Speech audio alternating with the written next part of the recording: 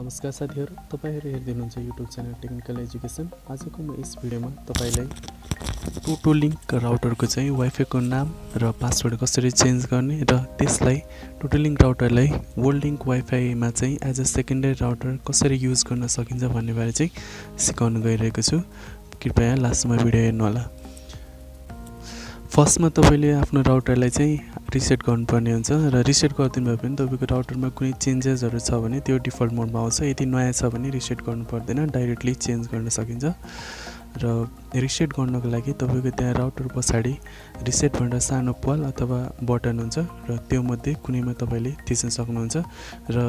Reset पलमा थिच्दाखेरि तपाईले कुनै पिनले चाहिँ कन्टिन्युअसली करिब 20 सेकेन्ड जति थिचिरहनु पर्ने हुन्छ र एकचोटी राउटर अफ भएर अन हुन्छ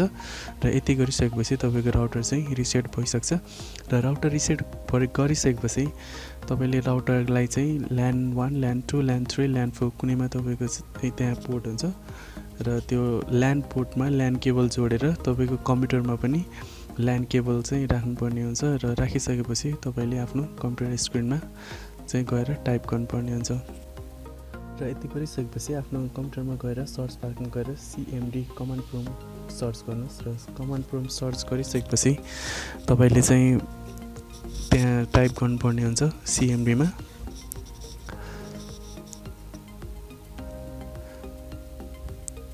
र तपाईले कमान्ड प्रम्प्ट खोलेर त्यहाँ टाइप गर्नुपर्ने हुन्छ आईपी कन्फिग भनेर आईपी कन्फिग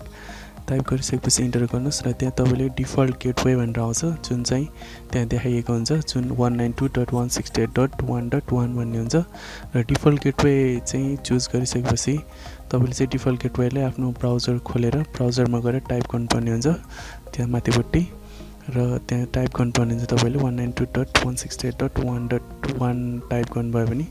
तपाईको राउटरको लगइन पेज आउँछ र राउटरको लगइन पेज यसरी आइसकेपछि तपाईले यहाँ आफ्नो राउटरको युजर नेम र पासवर्ड हाल्नुपर्ने हुन्छ र बाइ डिफल्ट राउटरको चाहिँ रिसेट गरेपछि राउटरको युजर नेम र पासवर्ड चाहिँ एडमिन हुने गर्छ र तपाईको यसमा पनि मैले एडमिन हालेर राउटर चाहिँ लगइन गर्छु। Admin user name admin password admin हालेर लगइन बटनमा थिच्यो भने राउटर लगइन हुन्छ र यसरी राउटर लगइन भइसकेपछि यसमा चाहिँ यो रिसेट भएको कारणले गर्दा सुरुमै होम स्क्रिन देखाइरहेछ। यहाँबाट तपाईले डाइरेक्टली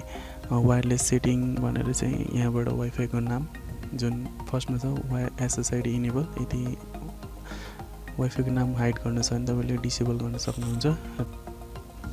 इन्क्रिप्सनमा चाहिँ तपाईले WPA1/WPA2 सिलेक्ट गर्नुभयो राम्रो हुन्छ र वाइफाई को नाम एडिट गर्नको लागि एसएसआईडी मा जानुस् र आफ्नो वाइफाई को नाम जे राख्नु छ त्यो राख्न सक्नुहुन्छ र यो आईपीटीवी सेक्सनमा चाहिँ केही गर्नु पर्दैन, यसलाई चाहिँ त्यतिकै छोड्दिनुस् र एसएसआईडी मा गएर वाइफाई को नाम चाहिँ दिनुस्। मैले वाइफाई को नाम राखिरहेको छु र तपाईको पासवर्डको लागि चाहिँ तलपट्टि पिरिसियर की भन्ने छ त्यहाँ गएर वाइफाई को पासवर्ड राखेर तलपट्टि एप्लाई भन्नेमा गएर क्लिक गरिदिनु भयो भने तपाईको वाइफाई को नाम र पासवर्ड चाहिँ चेन्ज हुन्छ डाइरेक्टली यसरी नै। तपाईले यतापट्टि कर्नरमा रहेको एडभान्स सेटअपमा क्लिक गर्नुभयो भने पनि राउटर भित्र चाहिँ अरु धेरै सेटिङहरु देख्न सक्नुहुन्छ, त्यसबाट फर्दर सेटिङहरु अपडेट गर्न सकिन्छ। र यसरी नर्मली टोटो-लिंक राउटरको चाहिँ वाइफाई को नाम र पासवर्ड चाहिँ यसरी चेन्ज गरिन्छ र यदि तपाई वर्ल्डलिंक को चाहिँ इन्टरनेट युज गर्नुहुन्छ र त्यसमा as a secondary router टोटो-लिंक router राख्न चाहनुहुन्छ भने त्यसको लागि चाहिँ भित्र जानुपर्ने हुन्छ र भित्र गएर तपाईले डीएचसीपी लाई अफ गर्नुपर्ने हुन्छ।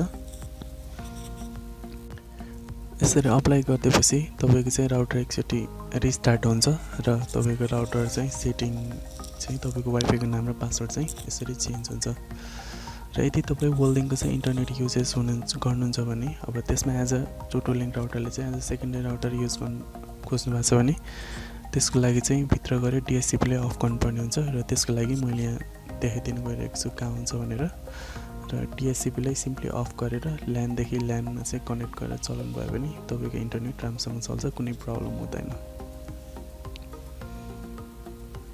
र यसरी राउटरको चाहिँ भित्र इन्टरनल सेटिङमा गएको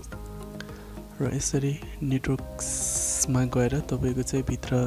ल्यान सेटिङ भन्ने अप्सन छ। वान सेटिङमा केही पनि गर्नु पर्दैन र ल्यान सेटिङमा गएर तपाईले चाहिँ त्यहाँ डीएचसीपी सर्भर भन्ने छ DHCP सर्भर भन्ने कुनै अप्सनमा छ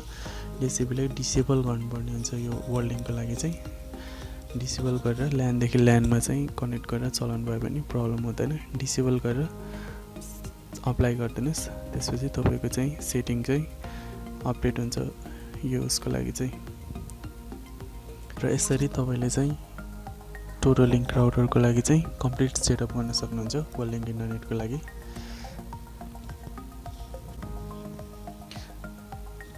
र यो सब तपाईको सबै सेटिङ भइसकेपछि तपाईले एकचोटी राउटर चाहिँ रिस्टार्ट गरिदिनु पर्ने हुन्छ रिस्टार्ट गरिदिएपछि तपाईको सेटिङ कम्प्लिट हुन्छ आशा गर्छु तपाईलाई यो भिडियो एकदमै हेल्पफुल भएको छ प्लिज लाइक कमेन्ट्स अनि शेयर गर्न नबिर्सनु होला र अहिलेसम्म पनि यस टेक्निकल एजुकेसन च्यानललाई सब्स्क्राइब गर्नुभएको छैन भने प्लिज सब्स्क्राइब गर्नुहोला र त्यसकै साइडमा रहेको बेल आइकनले पनि थिच्न नबिर्सनु होला ताकि अब आउने टेक्नोलोजीसँग रिलेटेड नयाँ भिडियोजहरू तपाईलाई सबैभन्दा अगाडि मिल्न सकोस् धन्यवाद